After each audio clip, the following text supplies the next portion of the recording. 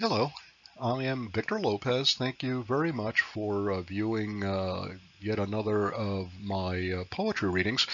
This one is limited to a sampler of my sonnets written over the last 42 years, from my late teens until today, basically. I am a professor of legal studies at Hofstra University, and I'm certainly much better known for my nonfiction, my textbooks and trade books and reference books, primarily on law-related subjects and other nonfiction subject matter. But poetry is very important to me, and it's really at the core of who I am as a person. You can tell a great deal about how I think and what I value in terms of my nonfiction, but very little about who I am. Uh, as a person, what is at the core of my heart and soul. And poetry is the one type of writing that basically exposes that, raw and, uh, uh, and real in a way that no other type of writing can. Even though I have written by far uh, much more in the nonfiction area than in the fiction area, I sort of think of nonfiction prose as writing in primary colors, and when it comes to poetry, it's more having access to the full spectrum of the rainbow. And even in an inarticulate poet with a very small p, such as myself, anyone who writes poetry is, I suppose, a poet by definition. But I'm not particularly good at this. It's just something that's very important to me. And even a very minor poet, such as myself, has, I think, the ability to reach people and to express ideas in a way that is much more powerful and very different from writing prose. I can say a lot more in a sonnet than in probably the novel that I just finished writing and that I hope will be published sometime over the coming year. It's compact and it's just a very different type of writing. So again, forgive me, but for what it's worth, I hope you will enjoy some of these. They are important to me, and I have to say that even though I lecture for a living and I write for a living, it is very, very difficult for me to read my own poetry, and I think that's true for most people. Uh, it draws on emotions that are difficult to articulate. So in advance, I apologize for what may not be the best of readings, but certainly I promise you they will come from the heart. Thank you, and I hope that you enjoy at least some of it. Ode to Innocence. O half-remembered, fleeting, happy time, when nothing mattered more than love and play. Imagination was then in its prime, and life began anew with every day. A flower was then a joy, a mystery, and not a petal, root, and simple stem. And life was full of wondrous fantasy, untainted by the intellect of man. That time is gone now, it cannot return. The fruit's been swallowed, its slow poison kills. And yet my fallen heart will always yearn for that most happy time of unknown skills. O false god knowledge, daily you destroy all that was holy in me as a boy.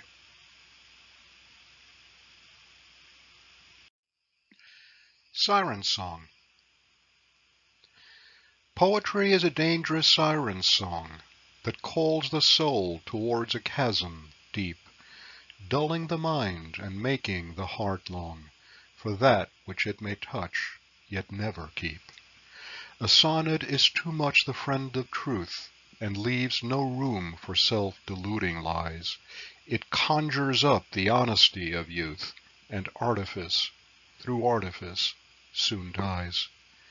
Essential truths will spill onto the page, transpiring through the pores of consciousness, leaving exposed the battles that we wage to build facades of hope for hopelessness. I can deny the painful song I hear, but it's too late. Its message is too clear. The pages of my life. I read the pages of my life so clear, its images dismissed as pains of youth, and yet, though far, I see them all so clear, relive the fear, hope, warmth, glimmers of truth.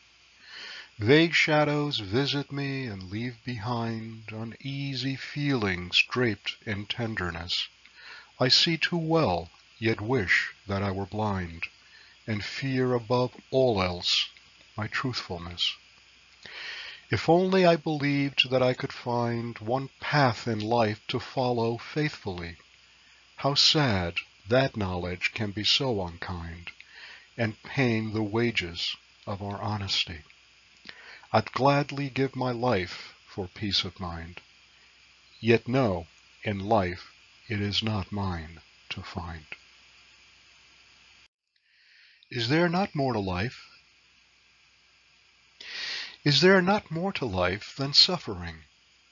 At times it seems we live only to die.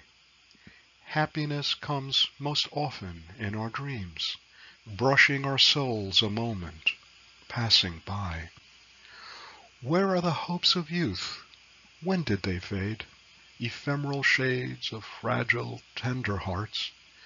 When did we break the promises we made? How brief the light, how dark the night which starts. I still remember, once upon a time, sweet evanescent images still come, bearing both pain and ecstasy sublime, in ghostly visions of dreams nearly gone. If there is meaning to life beyond the pain, it's so hard to discern through all the rain. Sonnet to a Friendly Critic. When did she lose touch with my inner heart? Was it so long ago she held it near? It was so easy from the very start to share it all with one I love so dear. How can she thumb through the pages of my life and find fault with the words at every turn? So easily she crosses out a line, ignoring all that from it she could learn. I smile, she smiles, but does not understand, and she goes on perusing through my soul. In just a moment I will take her hand, and we may both yet smile as we grow old. Our love is strong, its long-fueled flame still burns, but what is gone will never more return.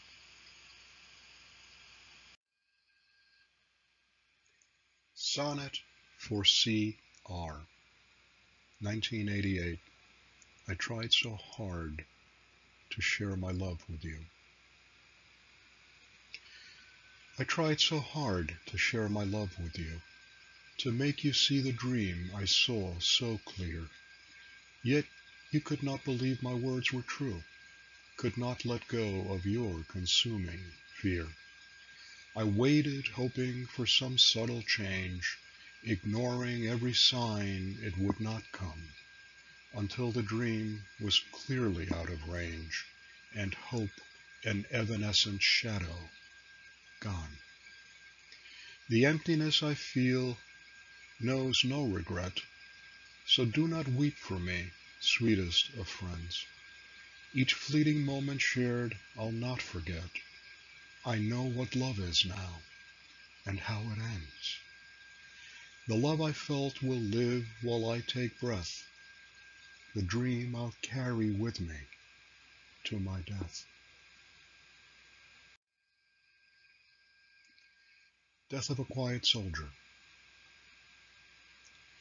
Behind enemy lines you gave your life, the risks you knew and embraced willingly.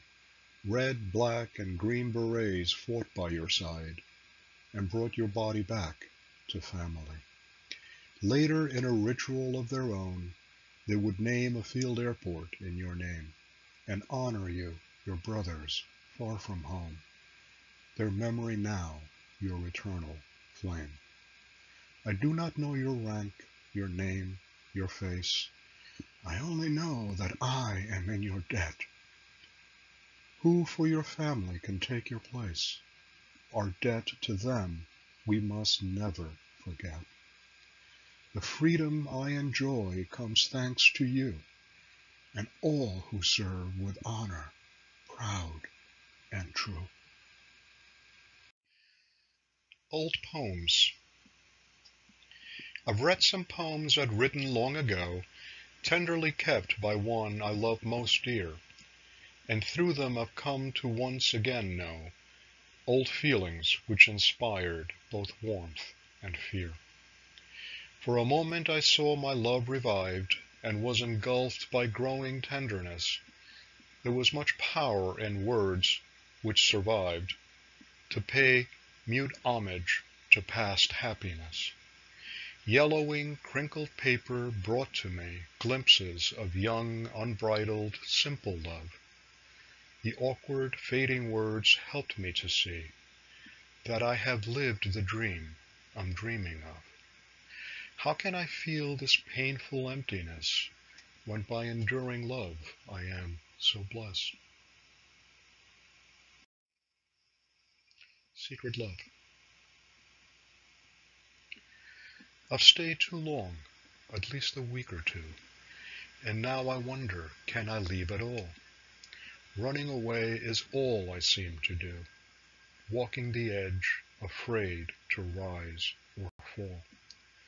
We've shared 1,000 secrets in a glance, poured out our hearts and watched them drain away, viewed the same dream each through a separate stance, soothing our pain, saw night turn into day.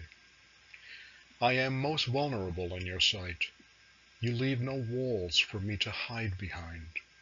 You make me laugh through tears at my own plight and search for answers I don't want to find. If there's one hope I'll cling to in the end, is that I may always call you friend. Falling. How can I tell you, dearest friend of all, what you have meant and mean right now to me? Through deepest silence you can hear my call. Your eyes see through my soul, set my ghosts free.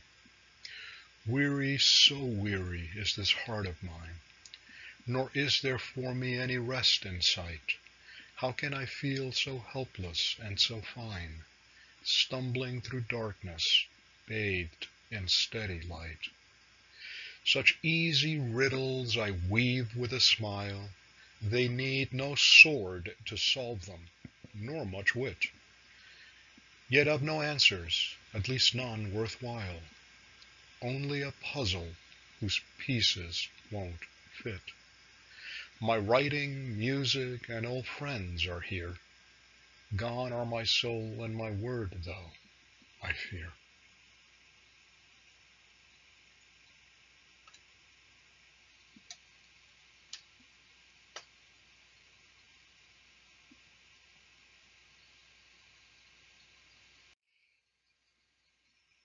Unwaning Love.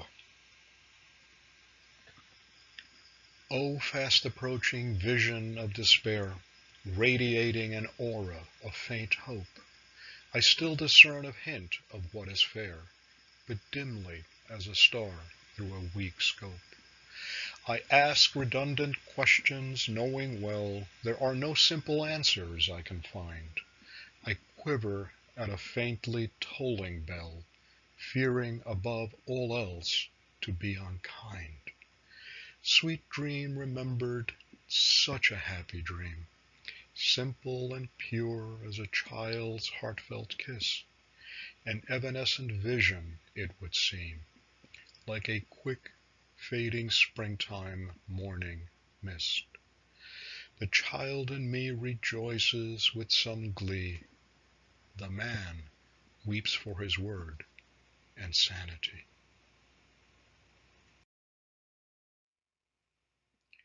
Imperfect love. The quest has been a long one, and I find myself unable to continue it.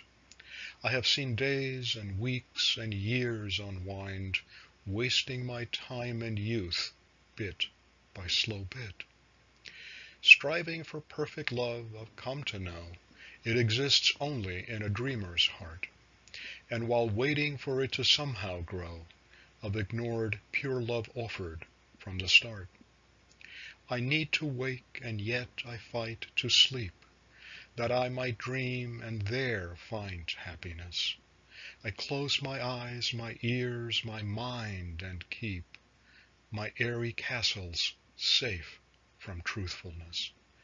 I feel my slumbers ending, and I fear the chill of wakefulness as it draws near.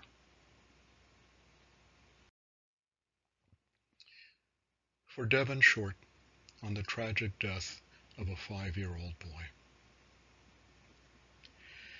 A little angel winks from up above, the littlest fireman in God's domain, bathed in God's grace, covered with His love, untouched by earthly cares, worries, or pain. Too soon your race was done, Devon, dear child.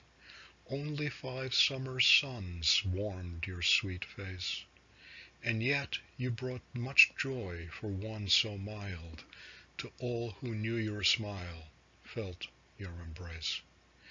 Tears mark your passing in a time too brief. We wish God had less pressing need of you. Your family struggles now to bear their grief. Lord, grant them peace and strength their whole lives through.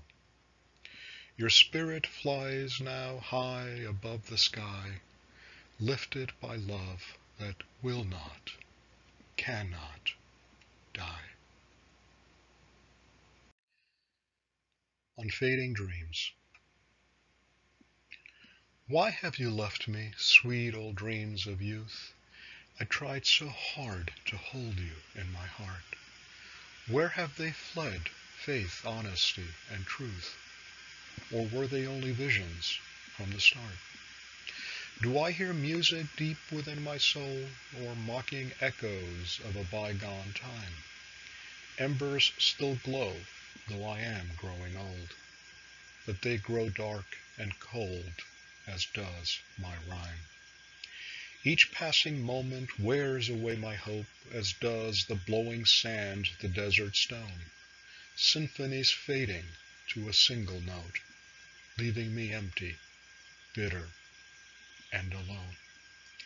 I grieve not for my life, I have more sense. I grieve for greater loss, my innocence. Requiem for Mom. Lita, 1929 to 2018. You were only 7 when you went blind, but could see again in less than 2 years. 2 years later, you were seeking to find full-time work to help your mom ease her fears. 8 brothers and a sister home, and Dad dead from fascists' caresses in dark, dank cells. You rolled up your sleeves without tears or dread, worked full-time packing fish and working wells. At 16, you left for a foreign shore, worked hard, learned to read, saved all you could to pay Mom's passage and 2 brothers more, keeping a promise as you knew you would. Of your son you were as proud as can be, but one of your cells was worth 10 of me.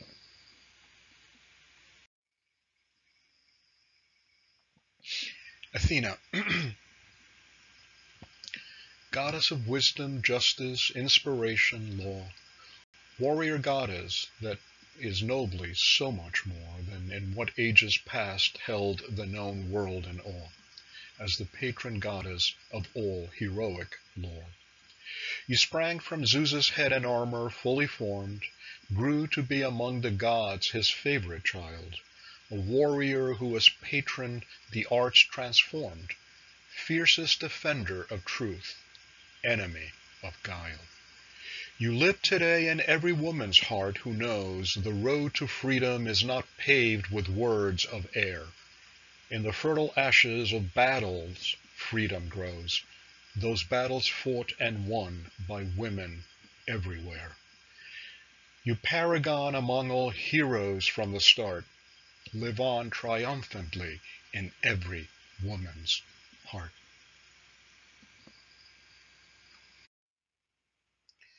And that concludes this simple poetry reading. I hope you enjoyed it, and I very much appreciate your listening. If you're interested in finding some additional samples of my work, including other sonnets and blank verse, free verse, haikus, etc. Please visit hellopoetry.com. You can find me as Victor D. Lopez, or allpoetry.com, also Victor D. Lopez. Hope you enjoyed it. And during this difficult time for all of us during the pandemic, I hope that you and your families will stay safe. Thanks again for listening, and take care.